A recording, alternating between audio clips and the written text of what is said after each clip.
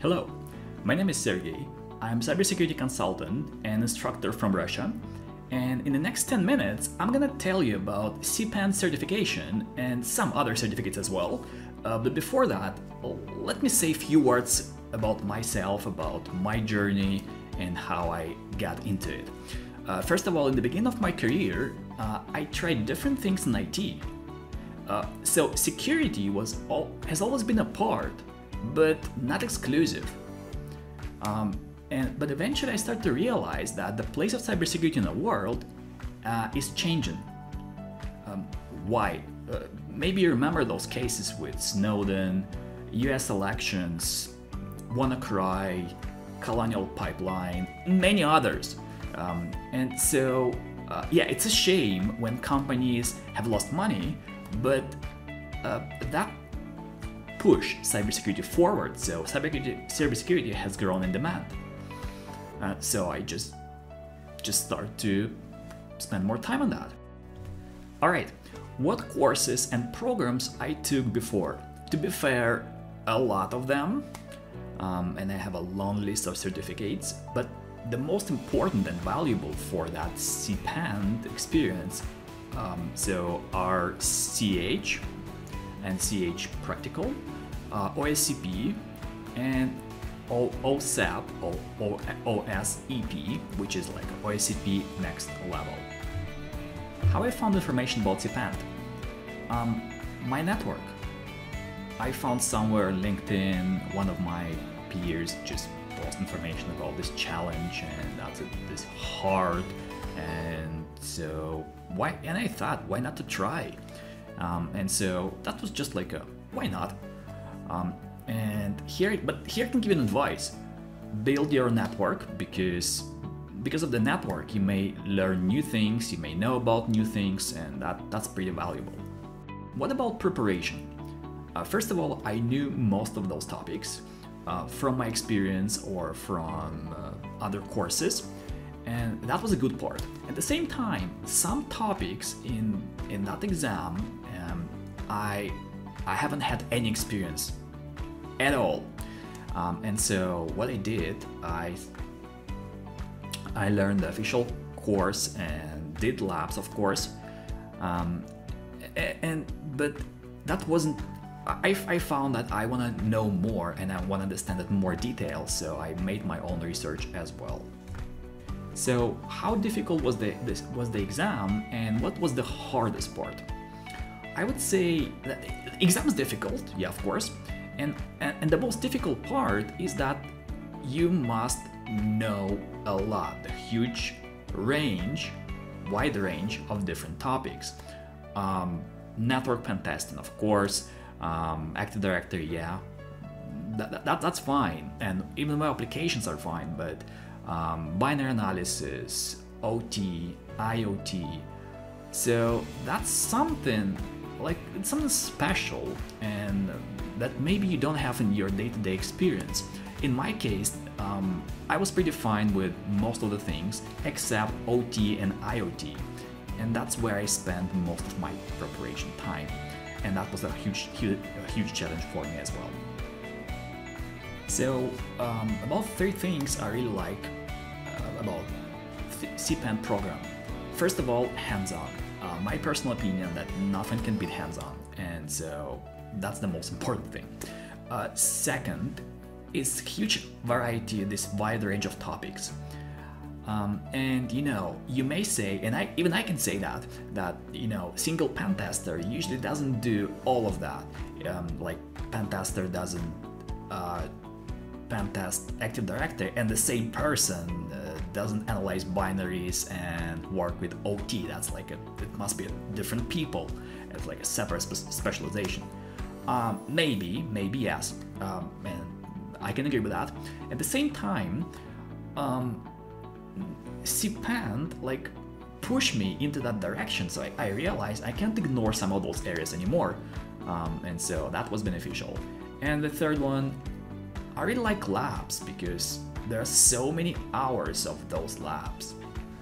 What was my experience with labs? I did them, and I mentioned before that this course has a number of labs, and what is good, they work pretty pretty fast. At the same time, what I found difficult with labs, so in modules where I don't have any experience, like I mentioned about OT, it's very hard to follow. I quickly realized I got lost in those OT module, and I had to make my own research to really understand those steps.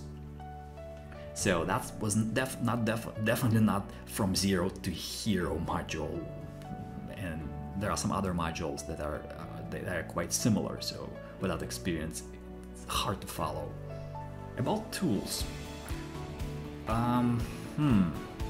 you know, there's no single tool we use every day, all day long, because you know that we have like number of phases in our kill chain, and so on each phase, on each step, we may use different tool.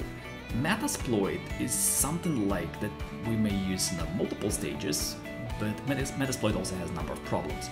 So what my favorite tools are, and Nmap, Mimikatz, Bloodhound. Metasploit is very nice too, but unfortunately the detection rate is very high. I mean, any antivirus may kill the Metasploit payload. Of course, we may evade that, but that's additional time. And much better is to create. My favorite tools is my own tool. So if I can create my own tool, I do it. I do it. So about benefits from that certification, what do you think about that? First of all, I'm a certified instructor, so I can teach this course now. So formally, that's the primary impact at this moment. At the same time, for me, certification is not just a new certificate, a new badge. The most important, what I can learn along the way. So the certificate itself is not that important for me. The most important, what new skills I can get and what I can learn from that. And so, I learned many new things. I had to do it, to be fair. How would I compare CPENT with other programs? In general, this topic is uneasy because you know, each program may have number of fans and haters. I don't argue with them, but the primary difference I found is this wide range of topics. Most of the time, other programs, they offer you like a separate courses, separate exams for special, like for some of the topics like exploitation, web applications, Active Directory. So here you may find all of that in a single course, and the most important, in a single exam. And you should be familiar with all of them most of them, if you want to get certified. Finally, before I finish, what advice would I give to someone who is preparing to take an exam? First of all, do not focus too much on the exam. Make sure you have a skill, because exam will give you just a new certificate, a new title, but I think it's much better to have the real skill and knowledge, not just yeah. Of course, we like new certificates, and we like to post them and show to our friends and colleagues. But much better is to have that skill first. So focus on new things and on learning, not just how to pass the exam, and don't give up. You may fail. Why not? That's possible, and that's not the end of the world. It's just a feedback that you have some gaps in your knowledge. So because of the exam, if you fail, of course, even if you pass, you can find your gaps and just spend more time to fill those gaps and try again. All right, so I hope all of that was informative, and I'd like to thank you for watching, and good luck on your exam.